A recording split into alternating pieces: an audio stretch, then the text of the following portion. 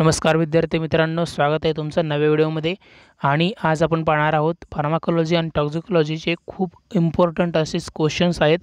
पण basic questions आहेत, काही डेफिनेशन्सवरतीचे क्वेश्चन आहेत, काही वेगळे प्रकारचे क्वेश्चन आहेत, पण खूप इम्पॉर्टंट क्वेश्चन आहेत. कारण कोणत्याही प्रकारचं क्वेश्चन्स हे IBPS विचारू शकतं. तर जसं TCS हे एकदम सोप्या प्रकारचे क्वेश्चन्स विचारत आहे फार्मसीचे, तर त्याचप्रमाणे असं म्हटलं जातं की IBPS हे TCSला फॉलो करतं. तर IBPS पण TCS सारखेच सोप्या पद्धतीने जर क्वेश्चन विचारले तर त्यात तुमची गफलत नको व्हायला, म्हणून आपण काही सोप्या पद्धतीचे पण क्वेश्चन्स घेतलेले आहेत, काही हार्ड पण आहेत, आणि तोच आपण या व्हिडिओमध्ये आपण पाहणार आहोत. तर पहिला क्वेश्चन बघूयात. The rate of absorption of a drug is affected by option A route of drug administration, option B solubility of drug, option C site of administration, option D all of the above. And the correct answer is option D all of the above. Rate of absorption of drug is affected by route of drug administration, solubility of drug, site of administration. बघा next question बघूयात आपण. Putting a drug in liquid form into a body cavity or body orifices is known as option A inhalation, option B instillation, option C insertion, and option D insufflation. The correct answer is option B instillation. Putting a drug in liquid form into a body cavity or body orifices is known as instillation. Next question बघूयात आपण. बघा application of the drug to the skin usually by a friction is known as option A insertion, option B insufflation, option C instillation, option D induction. Okay, sorry pronunciation चुकला असेल तर समजून घ्या. Okay, तर याचं जे राईट आन्सर आहे ते आहे ऑप्शन डी इनॅक्शन. नेक्स्ट क्वेश्चन बघूयात आपण. Nitroglycerine is ॲडमिनिस्टर्ड bye which route? Option A by sublingual route, option B by inhalation, option C by parenteral route, option D by insertion. तर याचा जे करेक्ट आन्सर आहे ते आहे option A bye सबलिंग्युअल route. Next question बघा. when a drug is introduced in the bone marrow, this route is called option A intraperitoneal, option B intrathecal, option C intramedullary, option D intraarterial. तर याचं जे right answer आहे ते आहे option C intramedullary. Medullary वेनमधून हे drug दिलं जातं, कशासाठी तर बोन मॅरोसाठी. नेक्स्ट क्वेश्चन बघा.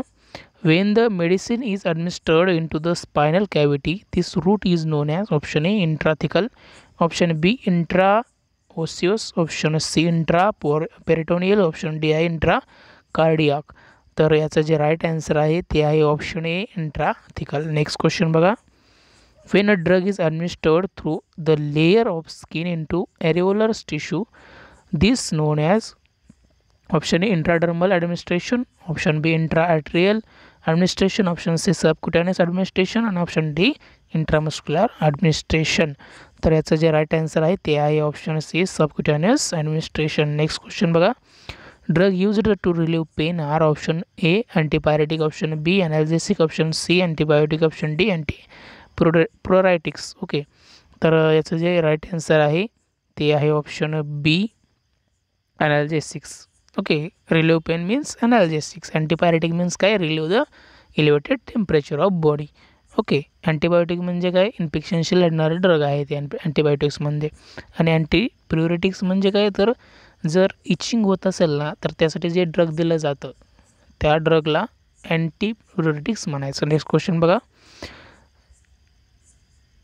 Substance used to counteract the effect of poisons are option A antitussive, option B antidote, option C anti-inflammatory, option D anesthetic. सगळ्यात सोपं उत्तर आहे याचं, सगळ्यांना माहीत आहे याचं जे उत्तर आहे ते आहे ऑप्शन बी अँटीडोट. सो अँटीडोट्स मीन्स काय, the drug which is used to काउंटरॅक्ट the effect of poison. Next question बघा. Drugs used to destroy and expel worms R option A antibiotics, option A anti-inflammatory, option C anti-helminthics, and option D anti-pruritics. आता तुम्हाला सगळ्यांचं meaning माहिती आहे, तर याचं जे right answer आहे ते ऑप्शन सी अँटी-हेल्मेंथिक्स. बघा याचं नेक्स्ट क्वेश्चन बघा. A drug that रिलीव्ज etching is, मग अशी तुम्हाला सांगितलेलं आहे, तर ह्याचं उत्तर जे आहे तुम्हाला माहीत आहे अँटी-प्युरेटिक्स. नेक्स्ट क्वेश्चन बघा. Drugs which are used to prevent और रिलीव्ह नॉझिया अँड वॉमिटिंग. तर ऑप्शन ए इमेटिक्स, ऑप्शन बी आहे अँटीमेटिक्स, ऑप्शन सी आहे अँटी डायरेटिक्स, ऑप्शन डी आहे स्टेरॉइड्स. तर बघा इथं गफलत होऊ शकते. प्रिव्हेंट म्हटलं येतं. ओके, प्रिव्हेंट और रिलीव्ह नॉझिया आणि वॉमिटिंग. त्याला म्हणजे काय असतं, तर ते असतात अँटी इमेटिक्स. आणि इमेटिक्स म्हणजे काय, जे वॉमिटिंग अँड नॉझिया कॉज करतात, म्हणजे काय म्हणतात त्याला, त्याचं उत्पन्न करतात थोडक्यात. नेक्स्ट क्वेश्चन बघा. An agent used to increase the level of hemoglobin content in the blood is option A hematinics, option B hemostatic, option C oxytocics, option D all of the above. And the correct answer is option A hematinics. Hematinics म्हणजे काय, तर the drug which increases the level of hemoglobin content in the blood. बघा आता पुढचा next question बघा. Drugs which are used to increase the urine output R. Option A anti hypertensive, option B diuretics, option C anti diuretic hormone, option D none of the above. The correct answer is option B diuretics. Okay, म्हणजे काय, तर युरिनचा output वाढवणारा drug आहे. Next question बघा. Drugs which dilate the blood vessels and used to lower blood pressure. Option A vasodilators, option B आहे vasoconstrictor, option C आहे mydriatics आणि option D आहे myotics. तर याचं जे राईट आन्सर आहे ते आहे ऑप्शन ए वॅसोडायलेटर्स. बघा म्हणजे वॅसोडायलेटर म्हणजे काय, तर जे ब्लड वेसल्स आहेत ते डायलेट करतात. ओके, आणि वॅसोकन्स्ट्रिक्टर म्हणजे काय, तर ब्लड वेसल कन्स्ट्रिक्ट होतात त्याच्यामध्ये. ओके, आता हे मायड्रॅटिक्स आणि मिओटिक्सवरचं MCQ आहेत पुढचं, त्यावेळेस आपण पाहूयात. बघा नेक्स्ट क्वेश्चन बघा. कार्डिओटॉनिक्स R the drug used to treat dysarrhythmias. Option बी आहे treat inflammatory disease of heart, option C increases heart rate and cardiac muscle कॉन्ट्रॅक्शन्स, option D all of the above. And the correct answer is option C increases heart rate and cardiac muscle contractions. Next question बघूयात. Anxiolytics are drug used, option A to treat depression, option B to relieve anxiety, option C to induce sleep and option D none of the above. तर बघा याचं जे right answer आहे ते आहे option B to relieve anxiety. Next question बघूयात. मायड्रियाटिक्स R drugs which option A constrict the pupil of eye 30, option B dilate the pupil of eye, option C dilate the blood vessel, option D आहे contract the blood vessels.